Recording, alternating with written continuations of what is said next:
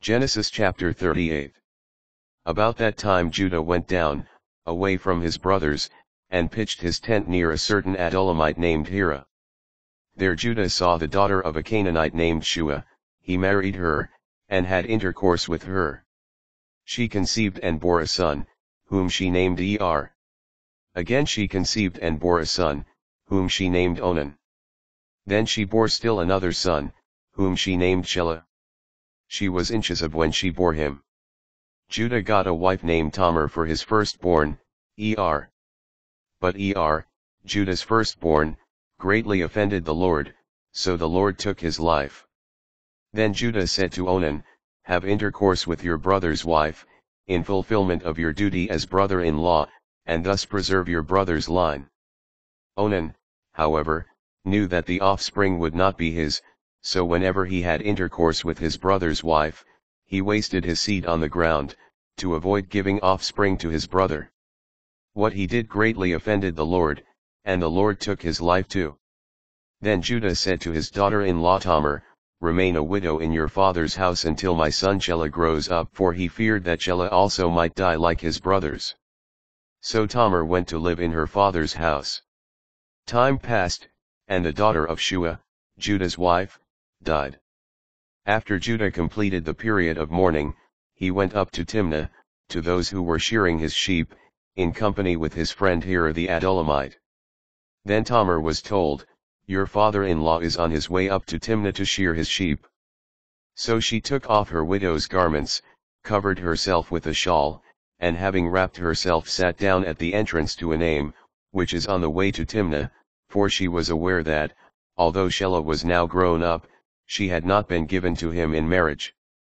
When Judah saw her, he thought she was a harlot, since she had covered her face. So he went over to her at the roadside and said, "Come, let me have intercourse with you," for he did not realize that she was his daughter-in-law. She replied, "What will you pay me for letting you have intercourse with me?" He answered, "I will send you a young goat from the flock."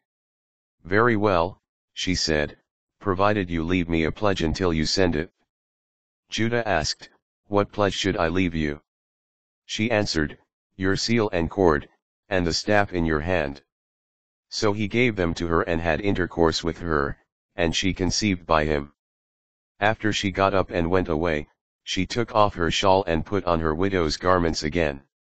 Judah sent the young goat by his friend the Adullamite to recover the pledge from the woman, but he did not find her. So he asked the men of that place, "Where is the prostitute, the one by the roadside in Enaim?" But they answered, "No prostitute has been here." He went back to Judah and told him, "I did not find her, and besides, the men of the place said, 'No prostitute has been here.'" "Let her keep the things," Judah replied, "otherwise we will become a laughingstock. After all, I did send her this young goat, but you did not find her."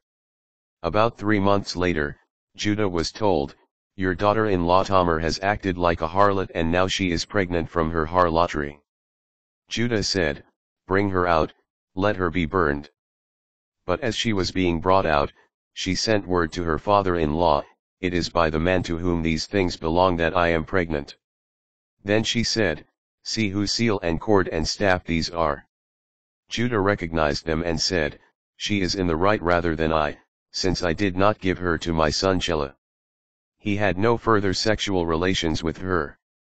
When the time of her delivery came, there were twins in her womb. While she was giving birth, one put out his hand, and the midwife took and tied a crimson thread on his hand, noting, "This one came out first." But as he withdrew his hand, his brother came out, and she said, "What a breach you have made for yourself." So he was called Perez. Afterward his brother, who had the crimson thread on his hand, came out, he was called Zerah.